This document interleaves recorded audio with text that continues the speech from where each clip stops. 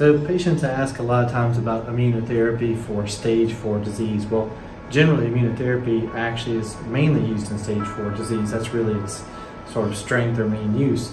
However, nowadays people are talking a lot more about neoadjuvant immunotherapy. So you are seeing it used in earlier stage disease where patients would normally have surgical treatment, and they still will. They give the patients immunotherapy just prior to surgery, and the idea is to reduce the future risk of metastasis or recurrence.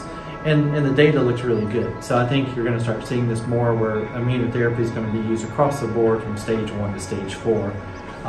But clearly for many years now, immunotherapy was much more reserved for some of the advanced cancers. And that's, certainly I think it's strength, but obviously it works well, in many cancers. The clear thing that we know, combinations, using more and more immunotherapies. Back originally 2011 when Yervoy was approved, that was the only option. 2014 we got Opdivo and Keytruda. And really up until this year there was really nothing that was truly new. There was a lot of similar, there's numerous immunotherapies that work like those.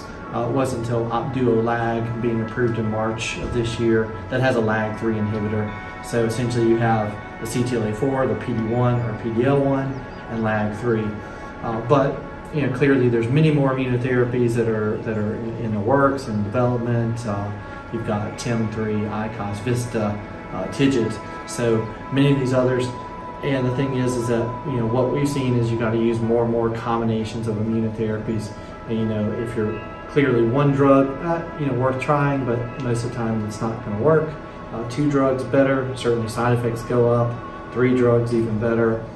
In our experience, because we're going into the tumor, we really started seeing good results once you're going to about 8 drugs, and we sometimes use more. We can go 10 plus. But when you put them in the tumor, you're able to affect that local tumor microenvironment. You're not getting the drugs everywhere, so you're reducing the risk of those systemic side effects. You could never give 8 or 10 immunotherapy drugs intravenously. The patients would have tremendous side effects and autoimmune issues.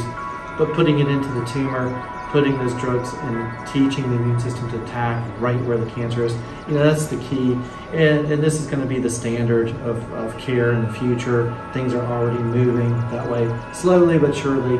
And so, very exciting. But again, the combinations of immunotherapy, that's what you really need.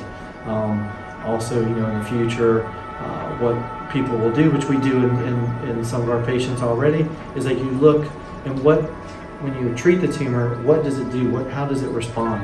And then you respond and counter. If it upregulates a certain receptor, you block that receptor. And so looking and analyzing these real time, and it's very personalized. You can't really say, oh, these cancers are going to be used with this drug.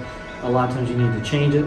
There is sort of a broad coverage or a broad combination that works in a high percentage of patients, but I think to get those specific ones, you've got to do some more detailed analysis. And that's the direction that all the cancer treatments are going. And so certainly a very exciting time for cancer patients.